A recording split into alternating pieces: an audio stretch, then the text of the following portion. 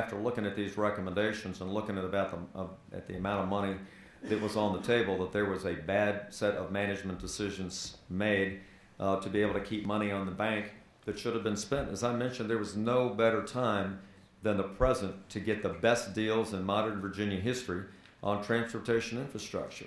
People were out of work. Companies were extremely aggressive in their bids, and we've got unrealistic reserves.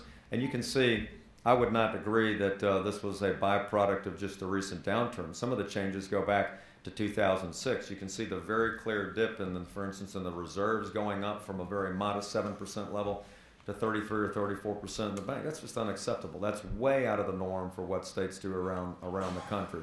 So I think my conclusion is that the previous administration, the VDOT administration, made some bad management decisions with regard to how money should be spent, how fast they were able to get projects committed, how much money they kept in the reserves, how they failed to utilize federal drawdowns with regard to toll matching money. And as a result of that, we've got over $1 billion that could have been, should have been committed, and has been on the sidelines. What I'd say is, look, there's changes from administration to administration. We've come in with a can-do, positive team that wants to get projects out the door as soon as possible in a responsible way in this environment to get projects up and running that have been sitting around, that environmental improvements been done, the land acquisition's been done, the local leaders have agreed on the projects. We just need to get the funding done, and now we know we've got these resources. So I think that there were mistakes made. My job is not to point blame. My job is to remedy the problem. And we have a long list of things that the Secretary has gone through that is going to fix those problems.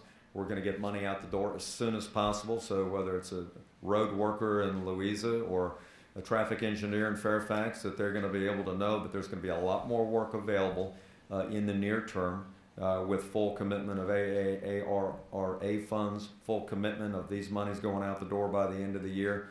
And we're going to do everything we can, not just with VDOT, but other agencies to get them running better, more efficiently. Some of them will take audits. Some of them are just going to take very strong, tough leadership by my secretaries to get things done. Bob? Governor,